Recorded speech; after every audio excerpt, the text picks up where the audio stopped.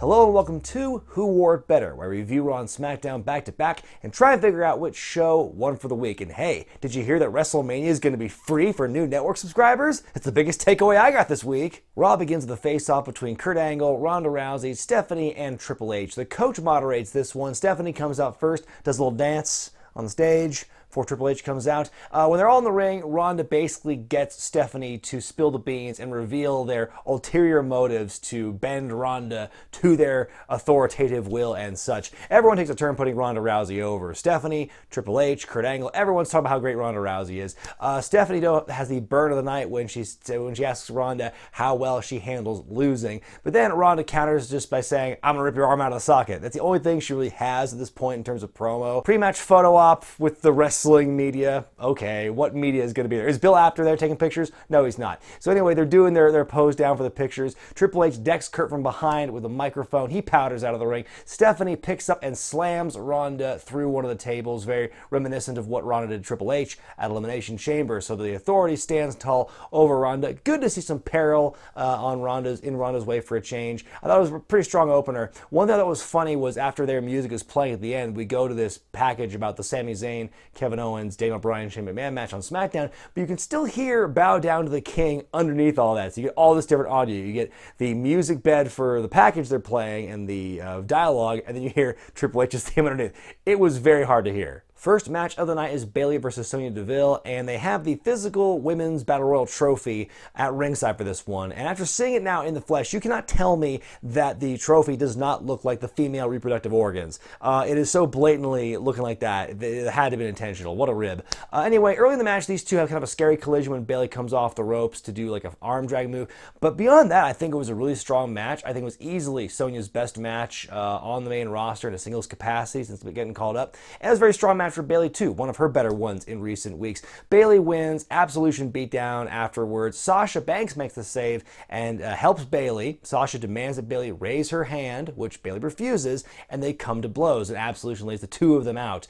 So again, it's like, I think the biggest storyline happening right now in the Women's Battle Royal is the conflict between Sasha and Bayley, which makes me think one of them is going to win it. But yeah, so make all these other women that are there, what are they doing? Up next, Finn Balor takes on Seth Rollins in a rematch from a few weeks ago. Miz does commentary for this matchup, and wow, how crazy is it that, you know, just days after the birth of his daughter on Friday, he's back to work on Monday, live on the road, doing this thing here. Honestly, if I were the Miz, I would have just asked, hey, can I do like a live via satellite, you know, promo shtick on the video, on the Titantron after their match or something, instead of having to actually show up there? Can I spend some more time with my kid? That's real dedication on the part of the Miz. It's got to be tough to be away from your kid like that soon after they're born, but you know, that's what they sign up for when they're in the world of wrestling. I'm imagining after WrestleMania he'll take some more time off to actually be with his family, but that's just my speculation. Miz is putting his newborn over a lot too on commentary as well. The match is great, by the way, between Seth and Finn. Like I said, it's very similar to what they had a couple weeks ago, but I think it built upon that. They recreated the finish from that first match where it was the superplex into a Falcon Arrow attempt, but Finn rolls through for a pinfall attempt, but it's a false finish. Rollins gets distracted by looking at the sign for a split second before making a frog splash. Oh, if he didn't look at the sign, he would have had enough time to hit the frog splash on Finn.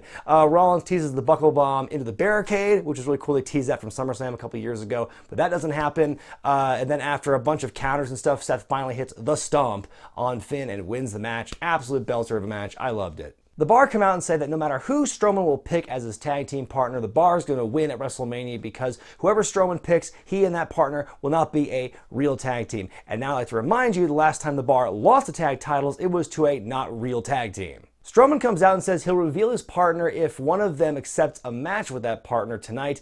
The guys accept. Braun goes to the back saying, he's just like me, but a little different. Then he walks to the back and comes out as Brains Strowman, the twin brother of Braun, with like a white shirt with the sleeves cut off and glasses. That's brilliant. It's so cheesy and so dumb, but I love it all the same. It's really great. The Bar beat down Strowman, but he overpowers them. It's funny stuff, but like the question of who Strowman's partner is going to be, still unanswered. I guess we're going to wait on Sunday to find out who's actually going to be with Strowman here. Matt Hardy versus Goldust, it was what it was. Matt wins with the twist of fate. I did enjoy Goldust's promo before the match where he quotes an Andre the Giant line from The Princess Bride to talk about the Andre Battle Royal. John Cena comes out and he gots to know what the Undertaker's status is for WrestleMania. He says he's still no answer from Taker. So he says, okay, I'm going to go to WrestleMania, I'm going to be a fan, and here I go plugging literally every match on the card and putting everyone over. And then he makes a very, very hard sell on the women's evolution by making clear success is not based on gender. Gee, someone fed him that line.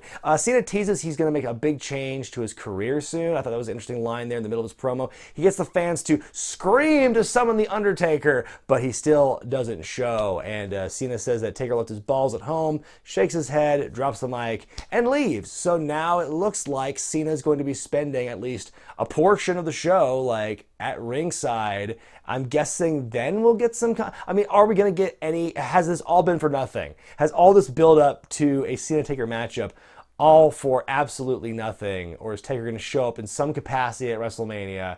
This is one of the things I'm most curious about, because if Taker didn't answer on Raw to confirm a matchup, then what is Cena going to do, and how is The Undertaker going to tie into it? Up next, Elias takes on Heath Slater. The announcers spend more time talking about what Elias and Rhino are wearing, more than the actual match itself. Elias wins. Renee Young interviews Nia Jax about all the fat shaming that Alexa Bliss has done to her in recent weeks, including on this particular episode of Raw, and Nia says she doesn't care about all that. She loves herself and doesn't care who knows it. She's strong and she's powerful. I thought it was a really good promo for her. After that, we get Alexa Bliss and Mickie James taking on Asuka and Dana Brooke? What an odd pairing this is that is apropos of nothing and just comes out of nowhere and will probably never happen ever again. I can't even think of the last time Dana Brooke wrestled in a singles or a tag team match on television. I'm pretty sure that last time that happened, she lost to Asuka months ago, but well, here we are anyway. Asuka gets the hot tag in and wins with the Asuka lock on Mickie. Bliss and Mickie beat down Asuka and Dana. Nia Jax runs down and grabs Alexa, and the crowd pops for that initial contact. Mickie does prevent Nia from beating up Alexa, but she gets destroyed in the process. So now we're going to finally have, but you could see just by the fact that she grabbed Alexa Bliss, that initial contact, the crowd did go nuts for it. The fans do want to see Nia beat the hell out of Alexa. Paul Heyman and Brock Lesnar come out to close the show. Now, all night, Kurt Angle's been trying to keep Brock and Roman apart. Kurt's been begging Paul, please don't incite Roman Reigns. Don't say anything that's going to piss him off when you get out there tonight. And so then the whole Raw tag division, it seems, comes out onto the ramp to be a kind of a wall to protect Roman and Brock from each other. Then Heyman says in his promo that if Lesnar loses, it'll be the last time you see he and Heyman on Raw. Pretty sure it's not the first time he's made that promise in the past. Then he reveals Lesnar's true evil about how he doesn't care about WWE. Basically, you know, he's trying to confirm more of the fan bias about Lesnar.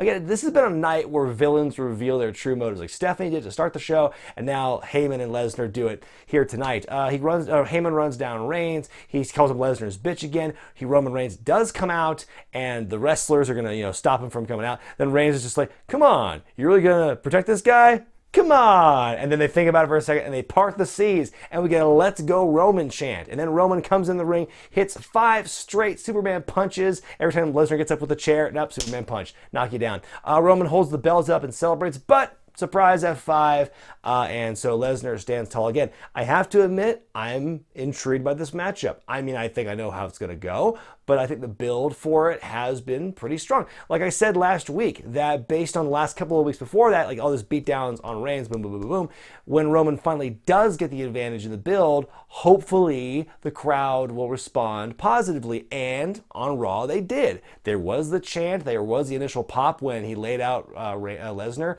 with the multiple Superman punches. So fans do want to see, to some degree, want to see Roman beat Lesnar. Is that sample size indicative of the entire crowd of what's going to be at WrestleMania? No, but at least it's a good start. Before I move on to SmackDown, one final plug to any of you who are going to be in New Orleans this weekend for WrestleMania, because this Thursday night at the Joy Theater, Inside the Ropes presents An Evening with Paul Heyman, a one-of-a-kind speaking engagement with Brock Lesnar's advocate. He's going to be talking about his time in WCW, ECW, and both of his runs in WWE. Of course, there's going to be the exclusive meet and greets with the fans before and after the show. Who knows what he's going to say or what he's going to do, but based on his past experience with Inside the Ropes, no matter what he does, the wrestling world will be talking about it. Now, if you want tickets and information to this show, check out the link at the top of this description. SmackDown begins with Shane McMahon and Daniel Bryan opening the show. Daniel says that Shane was right about Kevin and Sami all along in these past several months. The two of them both apologized for their actions toward each other. They hugged it out, and they promised that Kevin and Sami would pay at WrestleMania, and there you go. Shane is talking and walking around like he is currently battling an intestinal disease. He did not look or act like he was in 100% shape for this one. Honestly, like, how is he going to be good to go on Sunday? That's what I'm really curious about. First match of the night is Natalya versus Charlotte in a rematch from 2 weeks ago when Natalya stole a victory courtesy of a Carmella distraction. And speaking of which, that's pretty much how the match ends this time around. Carmella comes out like she's going to cash in the briefcase, but this time Charlotte kicks the briefcase out of the ring. Carmella leaves the ring. Natalya tries to capitalize like she did before, but it does not work this time. Charlotte puts on the figure 8 to win the match. You know, I get the need to remind people that Carmella is there and will most likely cash in at WrestleMania, but do we have to have a near exact replica of what we saw 2 weeks ago with just an inverted finish? You know, you can make that argument about the Seth Finn match on Monday, because that is a very similar match to what they did before. The only argument I would have in defense of it was the men's match, in my opinion, was better. Then after the match, Asuka comes out. She gets on the microphone and says that the Queen will bow down to the Empress, and then before she can finish her catchphrase, Charlotte steals the microphone out of her hands and says, "Oh, I'm ready, but are you ready?" And that's pretty much it. They look at the sign for a second, and then the music plays. It's the end of the segment. I feel the build for this match has been kind of incomplete. Like, you know, they're limiting Asuka's mic time because of the language barriers. She's only been on the microphone 1 or 2 times. They aren't on the same shows most of the time, so you don't see that conflict much like you do with AJ and Shinsuke, for example. They are giving away an in-ring interaction on the Mixed Match Challenge the same night, which, frankly, not everyone is going to see, so I think that's kind of wasted on that. I feel the match, I like the match on paper. I just have not been digging the build to this one. Jinder Mahal takes on Rusev, and for what feels like the 100th time this year alone, Bobby Roode joins the team on commentary. I wonder if he's just trying to like transition into doing commentary full time after his wrestling career dies down, because he's been on there a lot. They might as well put his name on the chair. Sunil Singh tries to pull an Aiden English as he introduces Jinder. He sings a little bit, but then Aiden, I swear Aiden was channeling his inner Rock when he was introducing Rusev, because he pulls the mic away and does this thing like he's smelling the air as the fans go Rusev Day. I thought this was kind of funny. Rusev wins the match after deflecting a distraction by Sunil. He does the Mashka kick to Jinder to win the match. Crowd's very much into Rusev and Rusev Day. But you know what? After the match, Rusev might as well have said Randy, because RKO out of nowhere by Orton. Aiden English gets one too. Then they have a stare down between Orton and Bobby Roode, and that is how the segment goes. I guess we'll just see what happens at WrestleMania. We have an 8-man Battle Royal Reminder match as Breezango, Ty Dillinger, and Zack Ryder take on Baron Corbin, Dolph Ziggler, Mojo Rawley, and Primo Cologne. I thought Dana Brooke pairing with Asuka was a weird thing, but here comes Primo Cologne. We haven't seen him or Epico in what feels like 100 years, and here he just shows up with the heels. Okie doke. People just start throwing each other out of the ring, Battle Royal style. Corbin just launches Breeze into a whole mess of guys on the floor, hits Fandango with the End of Days to win the match, poses next to the trophy, and that's pretty much it. Primo Cologne? Kevin Owens and Sami Zayn storm the arena and stand on the announce table to cut a promo on Shane and Daniel. Zayn is dancing around like a goof, and I can't take him seriously, but yet I still love it. Security is very lax here, considering that Kevin and Sami are technically still fired from the company, and they really shouldn't be there. Shane and Daniel Bryan come out afterward on the stage as the heels go up the stairs to say goodbye, tell everyone to say goodbye to Sami and Kevin. Another match where the build, to me, has felt like just kind of wonky. I think it's just the last minute-ness of it all. The fact that, like, Daniel was only approved to get back into the ring like 2-3 weeks ago, and we never really knew where this was going to go with Shane and Daniel. Were they going to fight each other? Well, yeah, how is it going to work out? It just feels like it's one of those things where it's like been very backloaded, and also in kind of a weird order, where the physicality comes a few weeks ago and not like on the go home. Yeah, not every build for WrestleMania needs to have that, but it just feels like it's one of those, to me, it just kind of ended on a weird, kind of half-hearted note. Main event time is AJ Styles and Shinsuke Nakamura take on Benjables. Earlier the night, we saw some pre-recorded promos from AJ and Shinsuke about their match at WrestleMania. I thought Shinsuke's especially was pretty strong. Shinsuke's playing mind games with AJ, like he pats him on the head to tag him out. AJ gets a lot of work in this match, so it seems that whatever injury injury scare was reported the last couple of weeks seems to have been resolved, at least enough to the point where AJ can work and go at a decent level. He refuses to tag Shinsuke back in at the end and just looks at him, stares daggers at him, and then does a phenomenal forearm to Gable to win the match. And mirroring last week, Benjables beat down Shinsuke afterwards, but then AJ gets in the ring, saves him, then he goes for a phenomenal forearm, but he pulls back, he doesn't hit him, then he pats him on the head, and so that's the way the show ends. And Shinsuke's like, what? How could that? He's surprised that he also got the pat on the head as well. I thought that was kind of funny, but I am enjoying the last few weeks of this build for AJ and Shinsuke, the opposite of how I feel about the Charlotte Asuka build, which is similar in a lot of ways. I think that this one has done, I think, a much better job. I really am enjoying the build to this face versus face match. It's hard to really do a good face versus face build, and I think given what they have, I think they're making it work. Time now for me to decide which show won for the week, Raw or SmackDown. So which go-home show went home harder? After some thinking, I've decided that Raw had the stronger show this week, in my opinion. You know, both shows did very heavy pushing for WrestleMania, obviously. I think both shows had at least some storylines that progressed nicely this week. But I think that just as an overall package, Raw was the stronger show. It had better matches, better promos, better storytelling. I love the opening face-off, even as contrived as the photo op thing was.